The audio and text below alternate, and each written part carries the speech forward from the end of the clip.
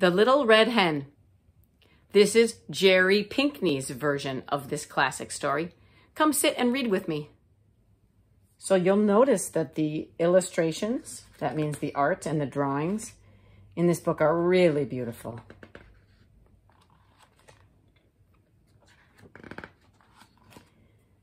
The little red hen greeted the sun with a cheery "Good morning." It was going to be another busy day.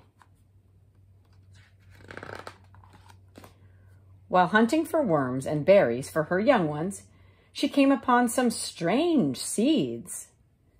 Ever so carefully, she scooped them up, then headed home.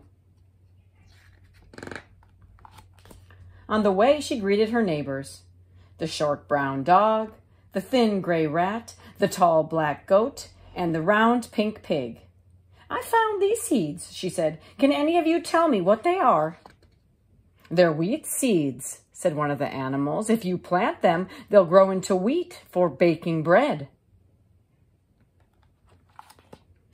"Ooh, who will help me plant these seeds?" asked the little red hen.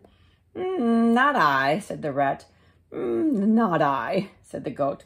"Ooh, not I," said the pig. "Surely you will," the little red hen said to the dog. "You are so fond of digging." "Ooh, not I," said the dog. "Very well then," said the little red hen. "I will plant them myself." She dug holes in the ground and dropped the seeds in. A very busy hen was she. Every day the little red hen scratched for food to feed her young ones. She also found time to care for the seedlings. She and her chicks watched as the wheat grew strong and ripe. "It is now time for harvesting," said the little red hen. "Who will help me cut and thresh the wheat?" asked she. "Not I," said the goat. "Not I," said the pig. "Not I," said the dog. "Surely you will," the little red hen said to the rat. "You can use your tail to chop it easily." "Not I," said the rat. "Very well, then, I will do it myself," said the little red hen. After snipping the stalks with her beak, she separated the grain with her claws. A very busy hen was she. "Who will help me take the grain to the mill?" she asked the little red hen. "Not I," said the pig. "Not I," said the dog. "Not I," said the rat. "Ooh, surely you will," the little red hen said to the goat. "You are strong and steady. It's a lovely day to take out your cart." "Not I," said the goat. "Very well, then," said the little red hen. "I'll do it myself." So she fetched her shawl, then trudged off to the mill. Mr. Miller ground her grain into flour and even gave her a jar of berry jam. The little red hen thanked him and began her long trek home. "Who will help me bake the bread?" asked the little red hen. "Not I," said the dog. "Not I," said the rat. "Not I," said the goat.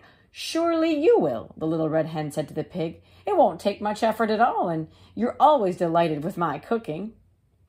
"Not I," said the pig. "Very well, then," said the little red hen. "I will do it myself." She mixed the flour with yeast, salt, and water, then kneaded the dough, shaped it into a loaf, and put it in the oven. At last the bread was done.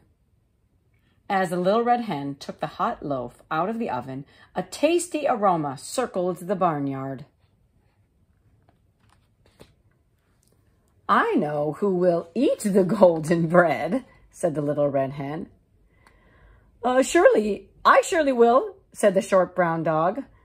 "I surely will," said the thin gray rat. "I surely will," said the tall black goat. "I surely will," said the round pink pig.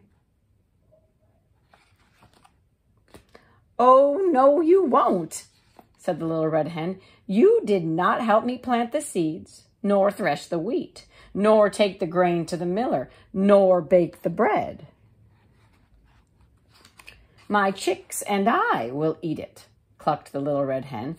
She set the table for herself and her family, cut the warm, soft bread, then spread sweet berry jam on each slice.